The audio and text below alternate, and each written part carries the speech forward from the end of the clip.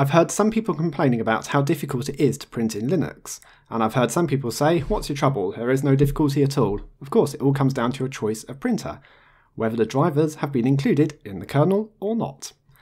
So I've just cashed in some donation money and purchased a HP Officejet 3831, which has a combined scanner and printer. Ooh, shock horror, I've got a printer! It's a first for some years, this is. First off, I'm going to try the new wireless printing, this is the IPP printing protocol, in Ubuntu 17.04. Well, this is Kubuntu to be precise, but whatever, close enough. And then secondly, I'm going to try it in 16.04. So let's open up the printers. That was easy. I've not even done it yet, and I'm baffled about how easy that was. That was just literally opened it up and it's done. Okay.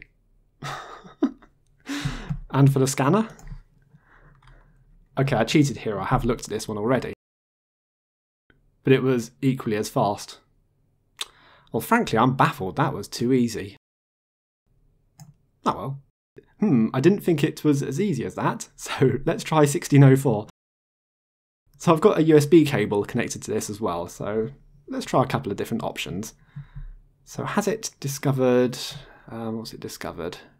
Other print network, so it's only discovered the network printers, it hasn't discovered the USB printer. Printer's gone to sleep though, so maybe that has an effect. Which am I meant to choose? I'm guessing the bottom one with an IP address.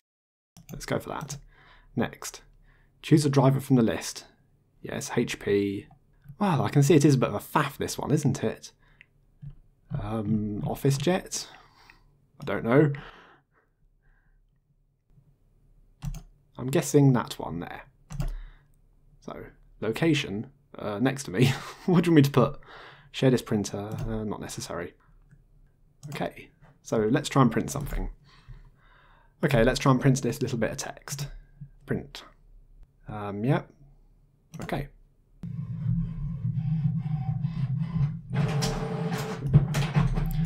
Well, I've got a noisy racket next to me. Keep it down over there. Oh, it makes a noise when it finishes printing. Oh dear. But there you are, there's some text. With no margins. Thanks.